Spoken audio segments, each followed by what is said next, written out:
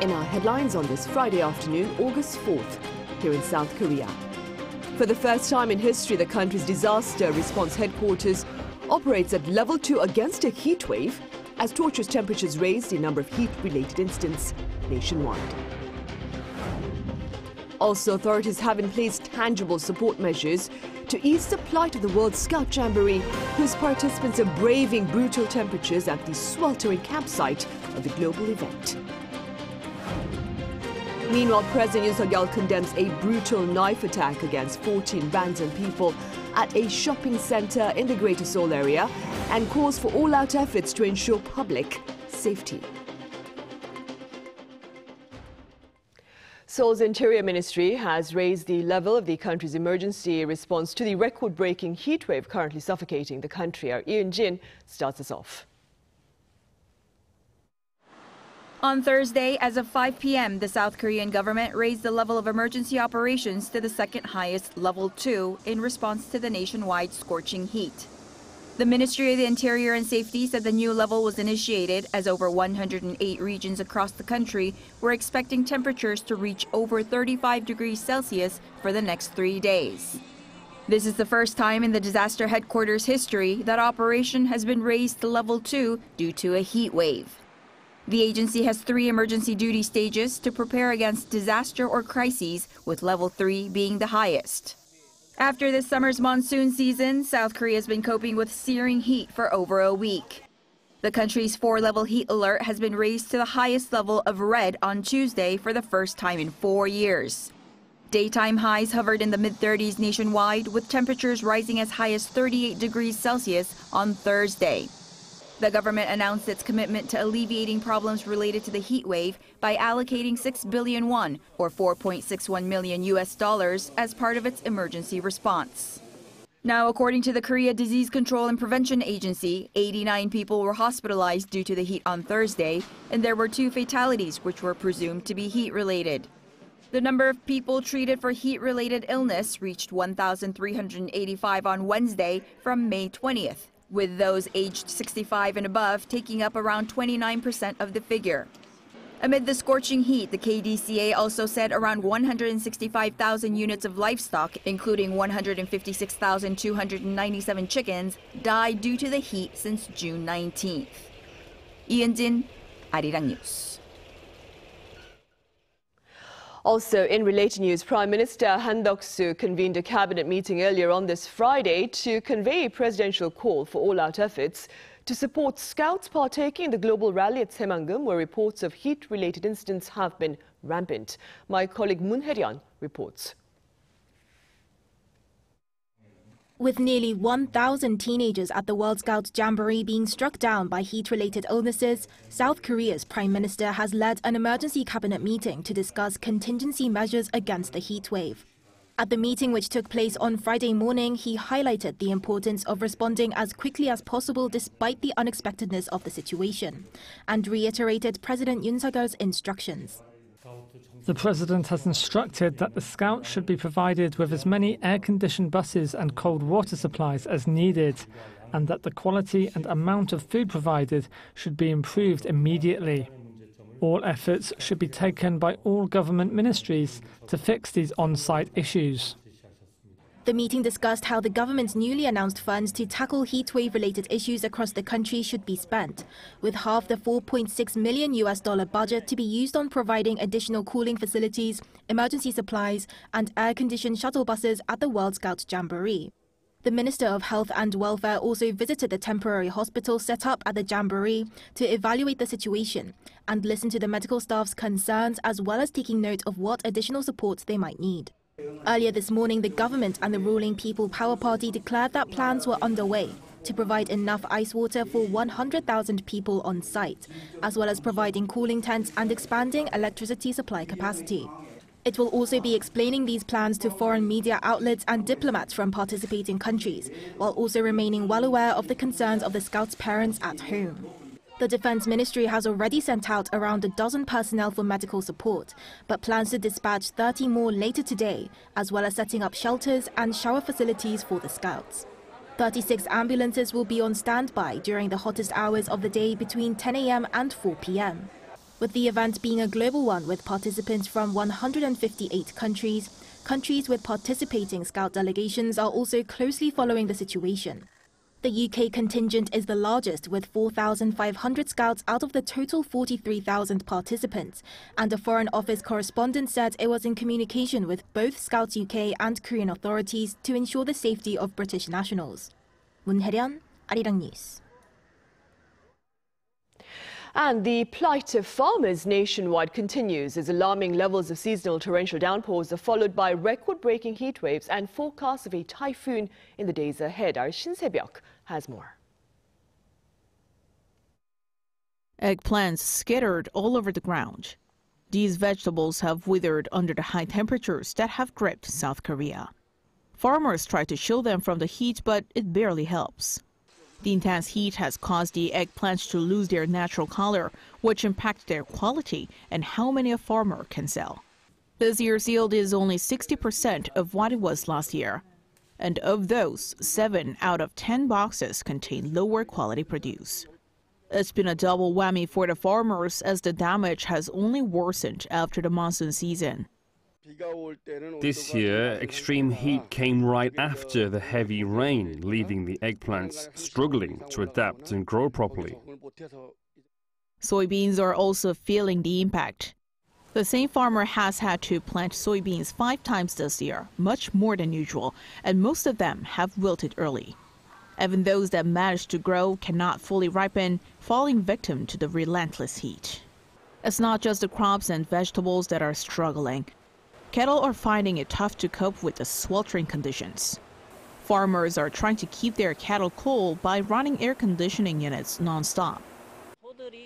With this scorching weather, you can see a significant drop in the cattle's appetite. And it's not just that. It's also noticeably affecting their fertility rates. Such extreme heat is deadly for farm animals. Exposure to extreme temperatures could result in heat stress and eventually death. According to the Ministry of the Interior and Safety, as of August 1st, over 150,000 farm animals have died due to the heat wave this summer. The fully fledged typhoon season is expected soon, adding to the farmers' worries. Authorities fear that the damage will escalate, and so farmers are bracing themselves for what's to come. Shin Se-byuk, Arirang News. In other news now, a pair of unrelated yet equally unsettling knife assaults against people at large have left the Greater Seoul area in much anxiety. And accordingly, President Yoon Suk-yeol has called for an unrelenting stance against acts of public atrocity. Our Presidential Office correspondent Kim Do-yeon reports. 14 people were injured, with 2 of them said to be in a critical condition as of Friday afternoon following an attack at a shopping mall in Bundang, Gyeonggi-do province the evening before. The suspect, who appeared to randomly attack people with a knife at the department store after he had first crashed his vehicle into people at the storefront, is a 22-year-old man with the surname Che, was detained by the police at the scene.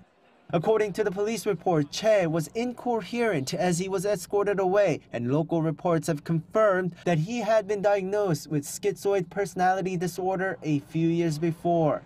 The incident comes just 13 days after a random knife attack in Sillim-dong in western Seoul, where an attacker killed 1 man and injuring 3 others. Following that incident, there had been a number of threats posted on social media regarding a similar attack, with police already arresting a number of people for posting such threats. But the latest knife attack in Bundang has added fuel to the fire. Overnight, more knife attack threats were made online, targeting popular places such as Uijeongbu City in Gyeonggi-do province and Seomyeon in Busan. The nation's police is on full alert, with units deployed at locations mentioned in the threats. In the meantime, President Yoon Suk-yeol labeled the latest knife attack a terrorist attack on innocent citizens. This is the first time he's labeled an incident like this as a terrorist attack. He had referred to the knife attack in Sillim as a violent crime. According to a statement by the top office, President Yoon ordered the police to mobilize its full force to make sure people do not feel threatened. He also told the Interior and Safety Minister to make sure officers are deployed to appropriate locations to respond to any possible attacks. He also said they should be equipped with effective and powerful right control gear. Kim Do-yeon, Arirang News.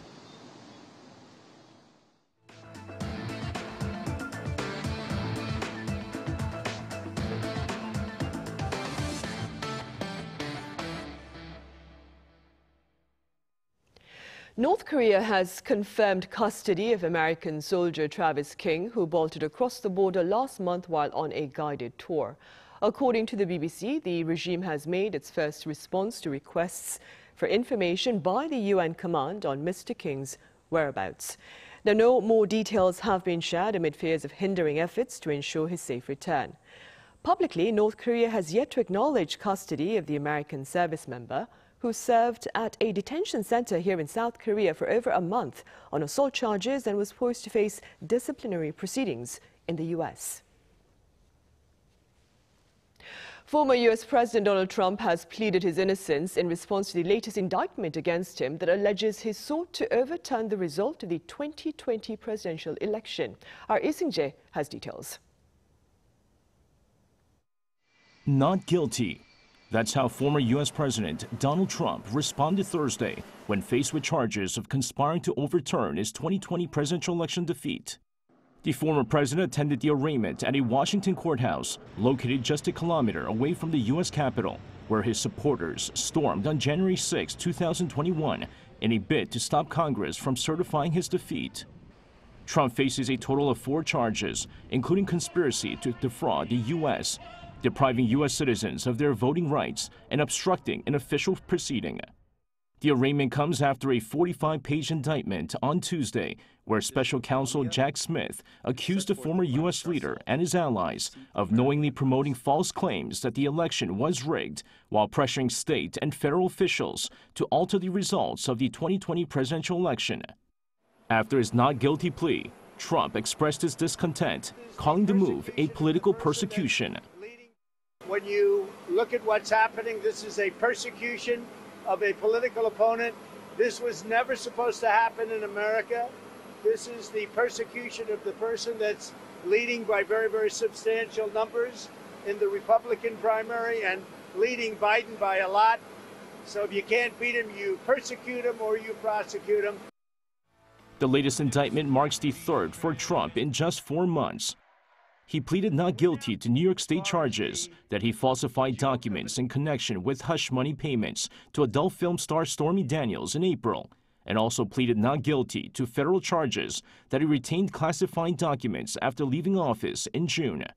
However, there could be more charges for the former president, this time in the state of Georgia, as a state prosecutor is investigating his attempts to overturn the election lost there.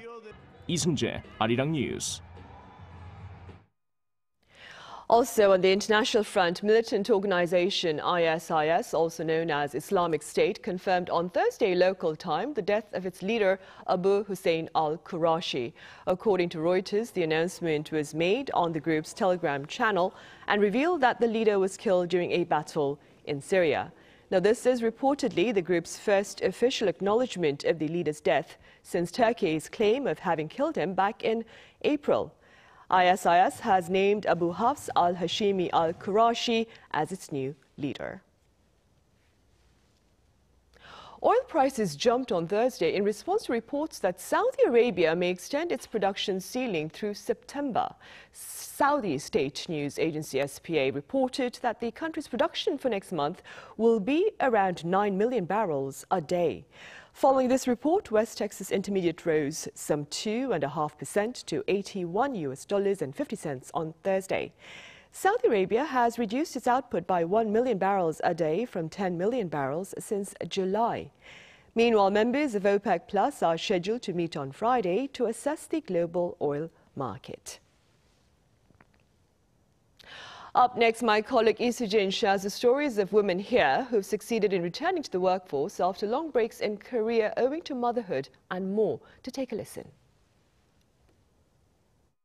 Women in South Korea who have been on long career breaks are determined to rejoin the workforce. But many, such as P. Jin-won, have trouble figuring out how to do so, partly because of the changes that occurred during their time away. Back when I first started working, most of the stuff was done manually. But when I came back, everything was computerized. Women's participation in the workforce shows an M-shaped curve, meaning that the percentage employed plunges for women in their 30s. And the average time that it takes for those women to find employment again has increased from 7.9 years in 2019 to 8.9 years in 2022. So how can these women return to work sooner rather than later? Women like Pi Jin-won are turning to job training centers dedicated to shortening women's career breaks. This government-sponsored center in Seoul is just one of 18 that offers various job training for women. Pi, who has taken several classes at her local job training center, hopes to start an online business.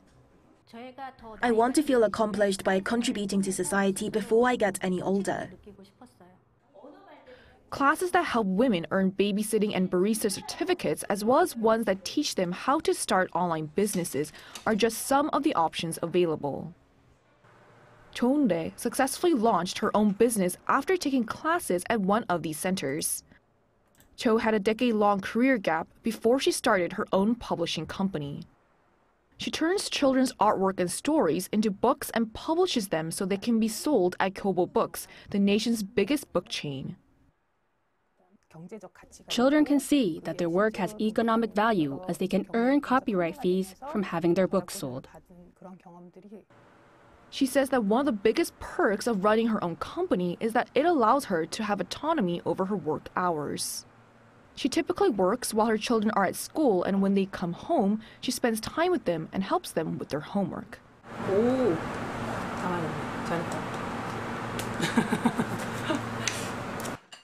Working from home not only saves her on rent, but makes it easier for her to do everyday tasks, such as making snacks for her kid.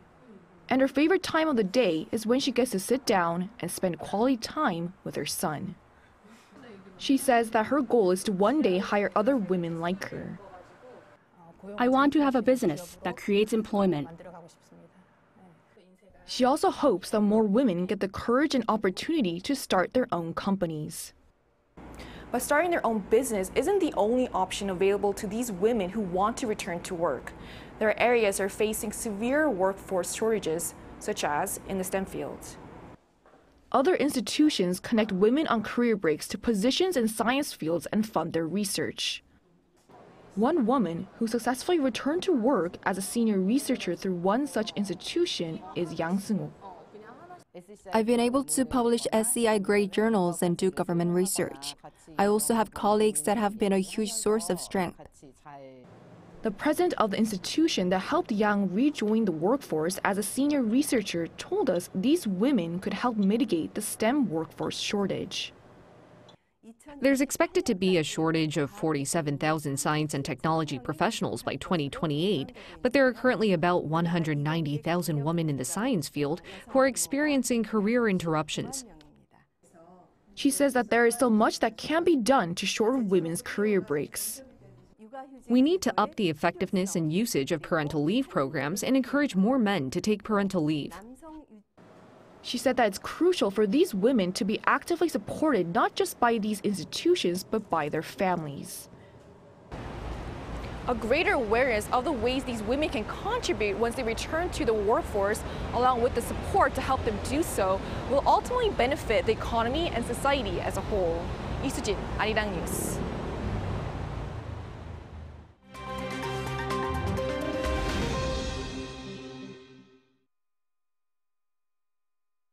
Let's take a look at what's going on in the world now.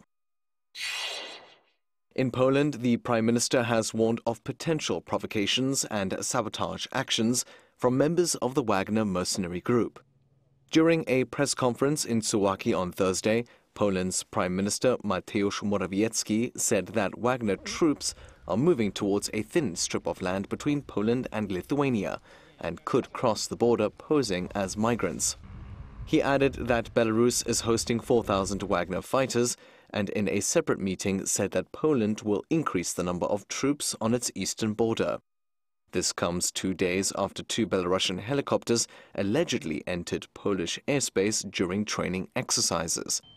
Belarus denies the allegation. A bus has crashed into a ravine in western Mexico, killing at least 17 people, including 3 children. 22 others have been injured.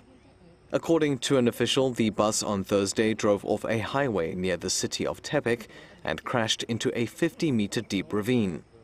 It's not clear what caused the accident. The bus was carrying around 40 people and was bound for Tijuana. This comes a month after another crash in southern Mexico left 29 people dead, while 17 were killed in a crash in central Mexico in February. The group stages of the Women's World Cup came to a close, with Germany crashing out of the tournament. The 2-time world champions were knocked out after a 1-1 draw against South Korea in Brisbane on Thursday. Morocco beat Colombia 1-0 in Perth, meaning Morocco finished above Germany to reach the round of 16 for the first time. Germany striker Alexandra Popp said she can't comprehend Germany's exit. Morocco will face France in the round of 16, while Group H winners Colombia will face Jamaica. And finally, Somalia suspended its Athletics Federation chairwoman on Wednesday after a video went viral of a Somalian female sprinter performing poorly at the World University Games.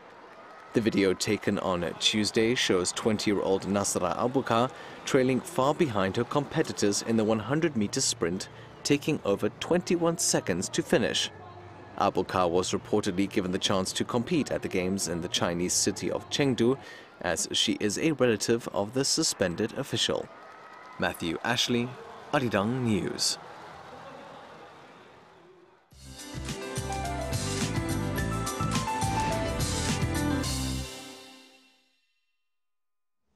Good afternoon. Korea bakes under a searing heat wave, with heat warnings remain in place in most of Korea. Gangneung had another super tropical night, with temperatures staying above 30 degrees Celsius last night, and unbearable heat continued through the afternoon with an expected high of 38 degrees Celsius. And those in southern provinces need to have a small umbrella handy. 5 to 60 millimeters of sudden rain is in the forecast, and it could come down hard once it starts to rain, along with thunder and lightning. However, the capital area is having more burning sunshine with an expected high of 35 degrees Celsius. Busan is also enduring intense heat. Gyeongju seeing a high of 37 degrees. Drink plenty of water. Even if you don't feel thirsty, take regular breaks if you're outdoors. More passing showers are in the forecast in the south tomorrow, while high heat continues to engulf much of Korea through early next week, so please take well care. That's Korea for you, and here's a look at the international weather conditions.